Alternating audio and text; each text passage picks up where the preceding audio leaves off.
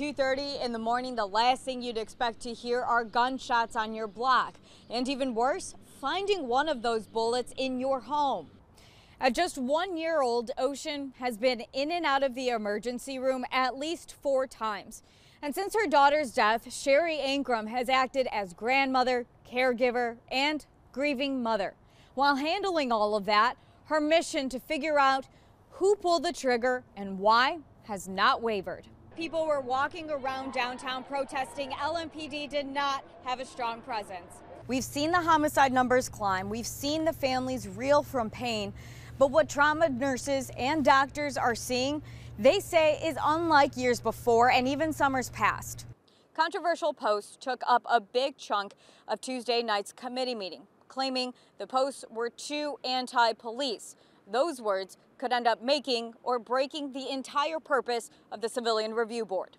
People who walked through those doors to attend Easter Sunday services ended up walking out to find this, a notice that says their license plate numbers have been recorded and reported.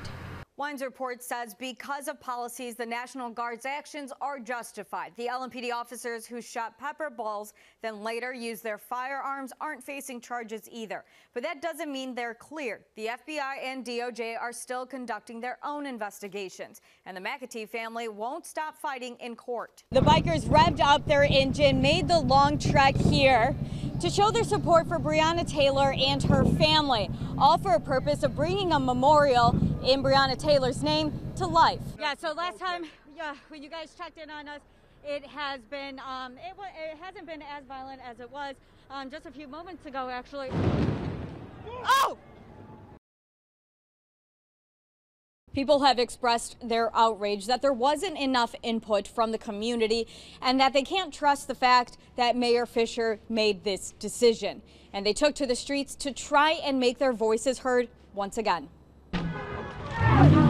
An SUV barges through the intersection on Main Street and the 2nd Street Bridge where protesters stopped traffic.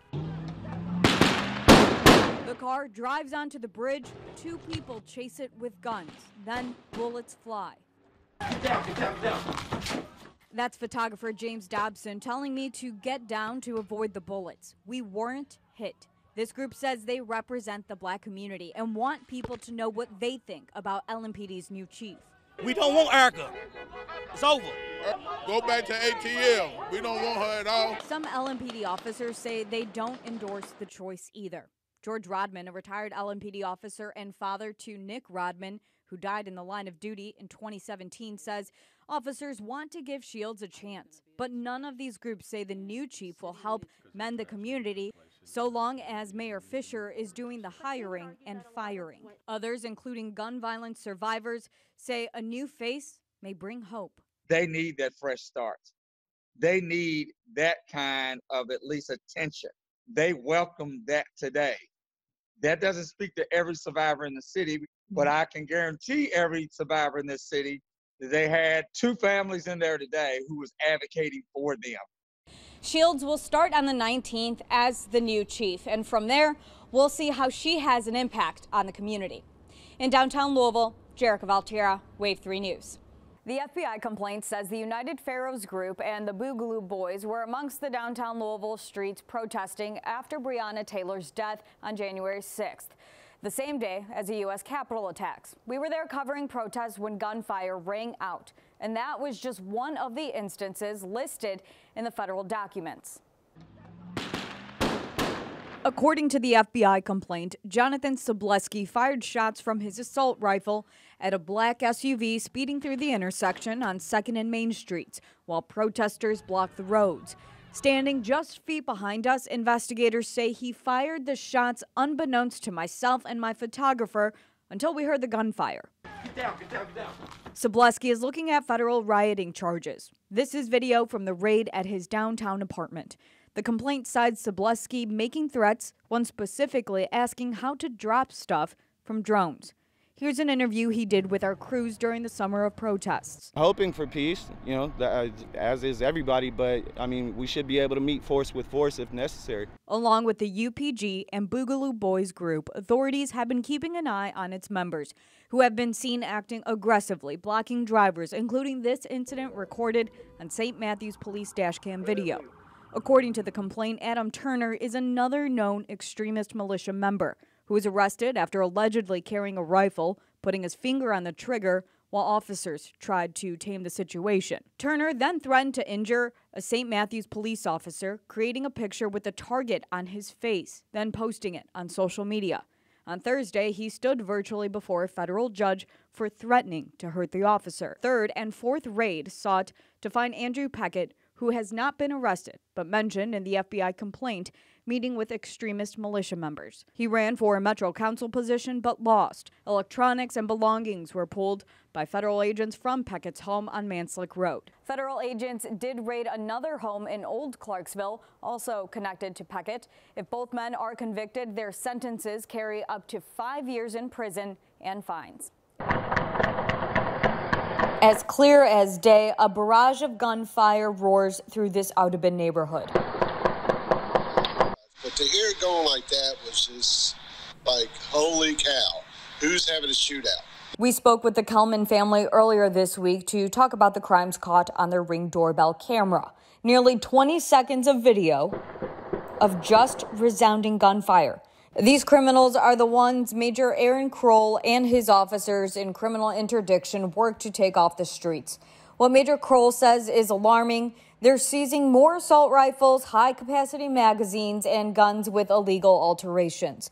Believe it or not, a majority of guns used in these crimes were at one point purchased legally. How they got into the wrong hands? Rifle gun owners leaving their weapons in cars unlocked, burglaries, and carjackings. Criminals are going to do what criminals do. Violent offenders are going to find guns. And unfortunately, they get them, they're going to use them. On Wednesday, LMPD pulled over a car.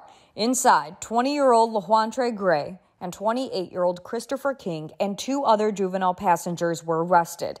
In that traffic stop, 7 guns pulled off the street, all reported stolen. Within this last week, officers seized a total of 12 guns possessed illegally. They've just changed hands repeatedly and, been acquired by unlawful means. We really need the public's help in securing their weapons so they don't fall into the hands of these violent criminals. Greg Kelman says he hopes this incident is the last time he has to worry about the safety of his family in his own home. I'm glad that they've got somebody. Will they get convicted? Will they get tried? How bad of a slap will they get on the wrist? The next task at hand, LMPD is working on building partnerships with the ATF, federal and county courts to make sure that these criminals actually stay off the street and mitigating the gun trade between the wrong hands. Cassidy Stalker is stronger than cancer, and she's proving it. It was horrible and it was scary, and I threw my shoe at the wall, but it also was a relief because I finally knew it wasn't just in my head. The debilitating anxiety, waking up in the middle of the night with migraines, serious weight loss wasn't a figment of her imagination. It was real, and it was an inoperable brain tumor on her hypothalamus, making this 12-year-old go through years of pain and agony. The scar on her head exemplifies that. It's hard to go through things and think it's your fault. Think it's your own fault and that you should be doing better. Stalker still finds the strength even after the chemotherapy sessions and heavy medicating. She still gets on her YouTube channel to help motivate kids going through the same thing she is. It's kids like Stalker who Rodney Smith Jr. travels the country to meet with. He uses his platform, Raising Men Lawn Care Service, to give back to the community. And for each blade of grass cut down, he learns about what it's like to walk in their shoes. A parent shouldn't have to bury their kids. A lot of kids are experiencing cancer and sadly they're passing before their parents. My goal is just to bring awareness to all the different forms of cancer that kids are going through and to see if we can help some of these families. But Cassidy Stalker impressed Smith with her wisdom and maturity, a young lady way beyond her years, as she signs her name on a yellow ribbon, making her mark. Cassidy Stalker talked about Smith's planned visit on her YouTube channel. And on Wednesday, raised money to give to Smith to continue on his mission.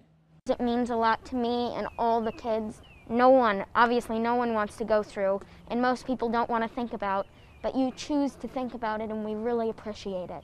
Stalker will continue to share positive messages on her YouTube channel and fundraise for missions like Smith's, other kids with cancer, and the hospital staff who looks after them.